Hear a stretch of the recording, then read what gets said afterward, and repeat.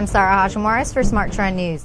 Actress Emma Stone has been cast as Peter Parker's first love interest, Gwen Stacy, in the Spider-Man reboot, MTV reports Wednesday, citing officials from Sony. Sony officials put rumors to rest that Stone was pinned to play the lead female role of Mary Jane Watson in the reboot last night.